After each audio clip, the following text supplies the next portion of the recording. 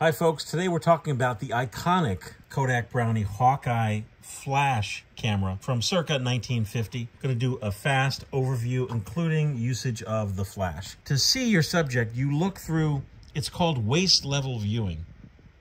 Do you see that image? Mm-hmm. So when you get this camera, it may have the flash on it. The flash detaches. So for purposes of overview of the camera, I'm going to take the flash off. Just comes right off. These are all over the place. So if you find one, the first thing you want to do is to do a fast test. Open up the film compartment. You open the back of the camera. This applies to any box camera that you may find. Looking through the back of the camera, you simply fire the shutter. You see that?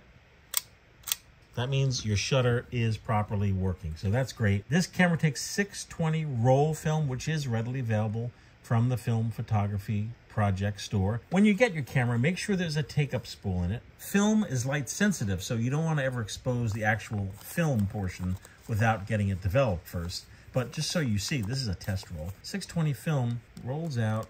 Now, there is the actual film, and on the back of 620 is numbers. To load your camera, you simply put your film into this slotted area. That kind of just snaps in. There are two prongs that hold the film. You take the leader or the end, you wrap it around to your take-up spool. And then most film has like a guide. So that's terrific, it's loaded. Put your camera back together. Relatch it, like so. Your film is in your camera. You keep it in your camera until you're done with the roll. And you advance your film by looking through this red window and rolling your film until you see the number 1. It's easy to pass the number 1. So roll it very slowly, because if you miss the number 1, there's no going back. No. By the way, I recommend 100 ISO film, whether you're shooting in daylight or using the flash. That is the recommended ISO for this camera.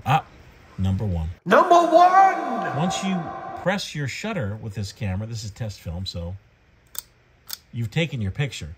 And with this camera, be careful, because if you forget to roll to the next frame, you will double expose. So come up with a plan for yourself. Like you say to yourself, hey, after I take my picture, I'm going to roll to the next frame, so that you know that's your system, right, John? Yes. 12 square pictures with this camera. It rolls the film to the other spool, and when you're done, you take the spool out, you seal it, and then send it to your favorite photo finisher, like thedarkroom.com. If you're shooting in shade, or if the person you're shooting is sun's behind them and you need some light in their face to get beautiful pictures, I highly recommend the flash. Kodalite flash holder. This flash takes 2 C batteries. These are C-size batteries. Now, they are available at any supermarket. I know you're thinking, what? To put the batteries in your camera, you have to open up this little thing here. I'm using a paper clip. You could use a dime. Okay, there are instructions in here. It says battery base down. Okay, easy enough, right? So battery, this is the base of the battery. Battery base down, great. 2 C batteries in there, terrific. If you shoot a roll or shoot a few rolls and then put it in your camera on the shelf, remember to remove the batteries if you're going to store your camera for any length of time. The flash attaches to the side of the camera right here. Just goes on here. And then you just screw it in. Very easy. So now that you have batteries in your flash, you're ready to take your first flash picture. Flash.